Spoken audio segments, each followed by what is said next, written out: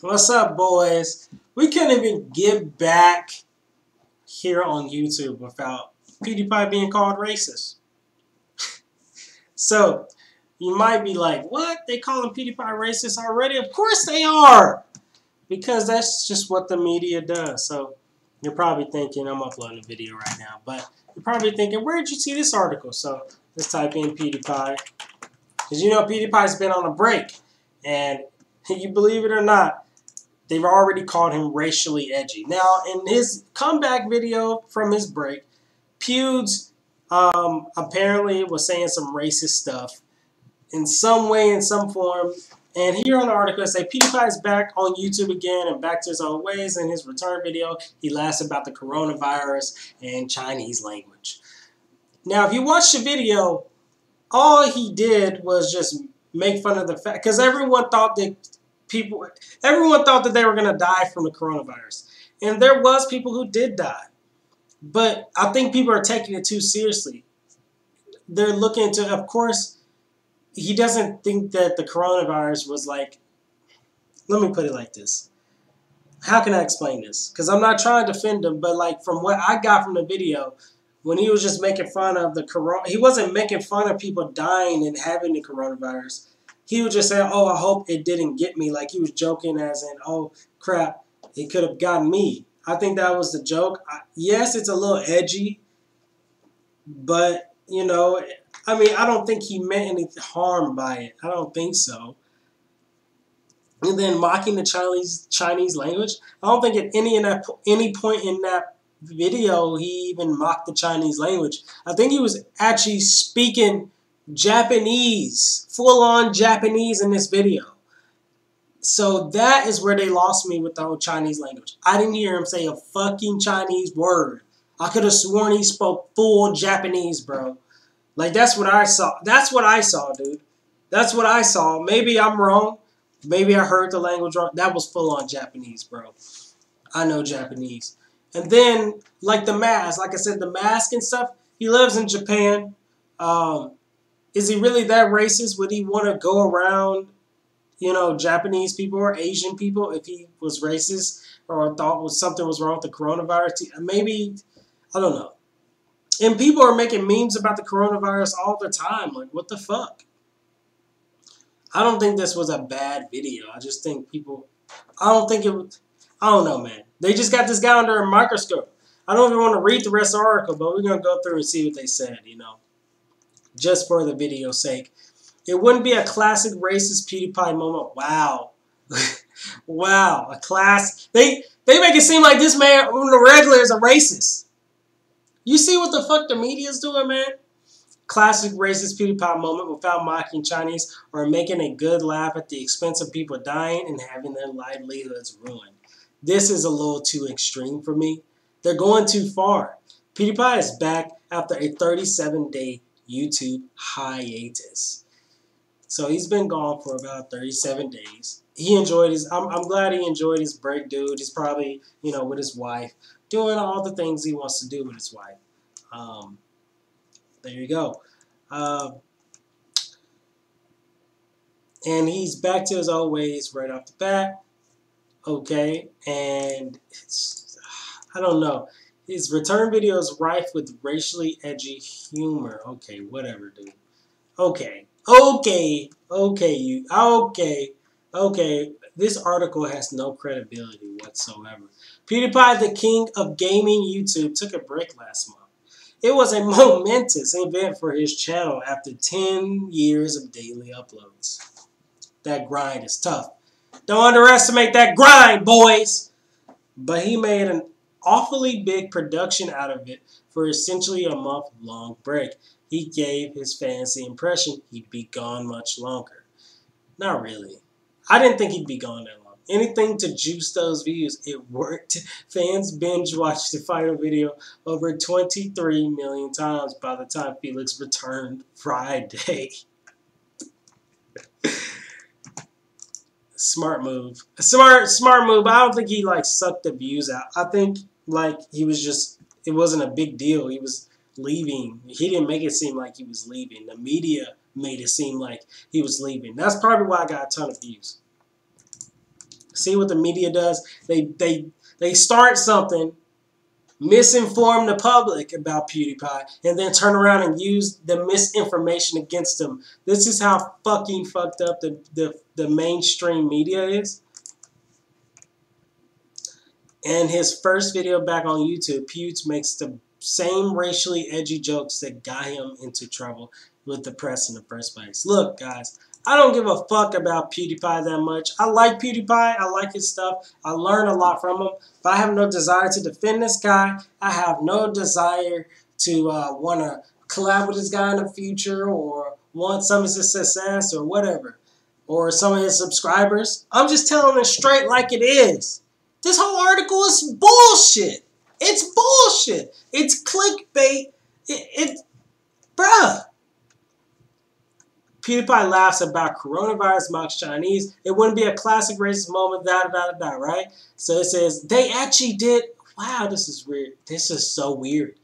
Pewds starts off the video saying, since I was in Japan during the time of the thingy, I bought about 3 boxes of these. I was like, it's going to happen. I'm going to die. He also calls coronavirus Corona-chan. What if Corona-chan got me? In Japanese, chan is a term of endearment.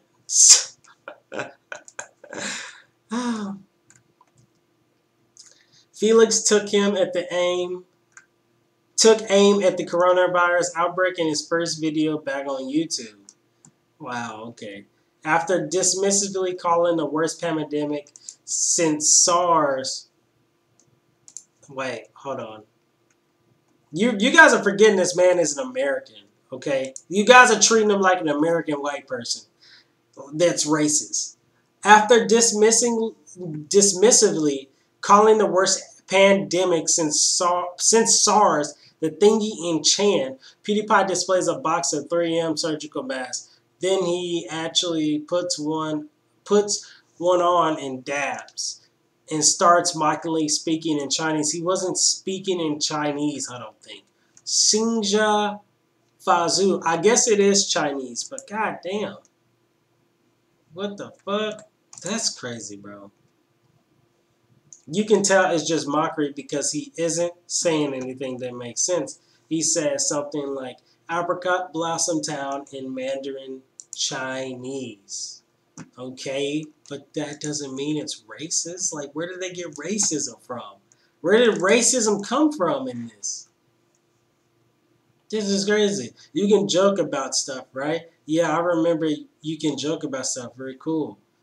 Yeah, you guys seem to not even be able to take a joke.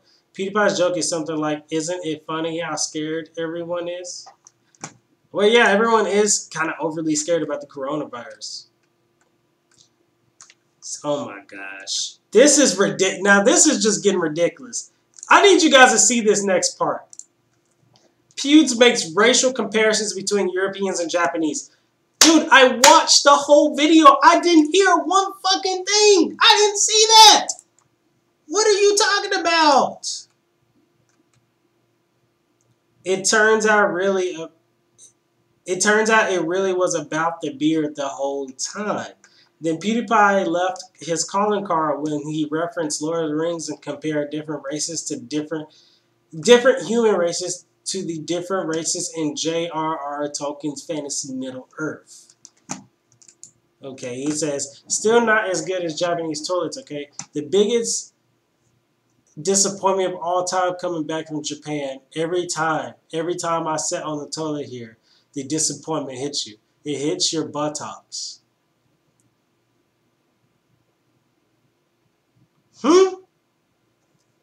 Still not as good as Japanese toilets, okay? Do you guys hearing this? Every time I said, he's basically saying Japan's toilets are better than the toilets he has to deal with in the UK. How the fuck is that racist? If anything, he's talking about white people's, the way they make toilets. What the fuck? It's cold and it doesn't spray and you have to wipe. And you realize that you're the savage and they are the elves, just like in Lord of the Rings.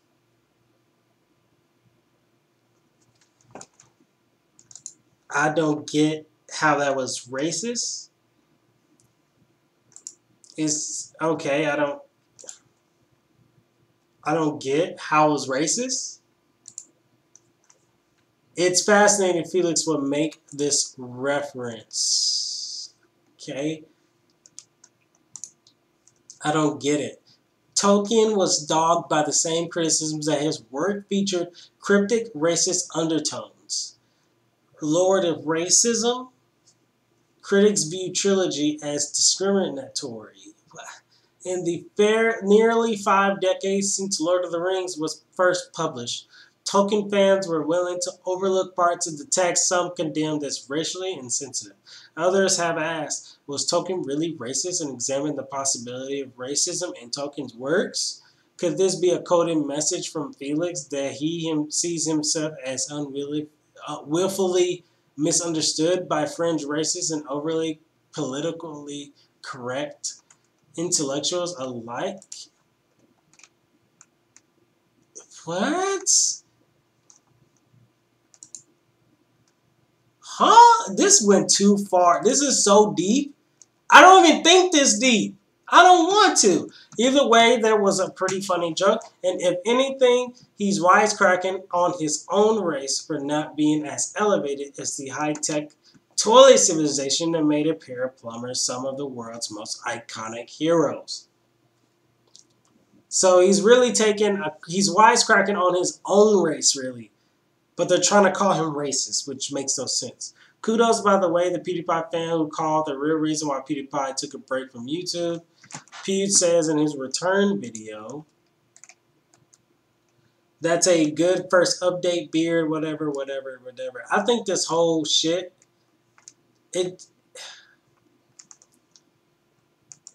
really, this is so bad that it's really a waste of time.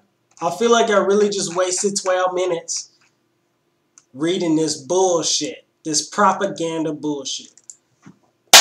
We're going to be fighting the media till the end of time for this man. It's crazy, man. Alright, guys, I hope you enjoyed this video. Thank you so much. ARLINATORS. Peace.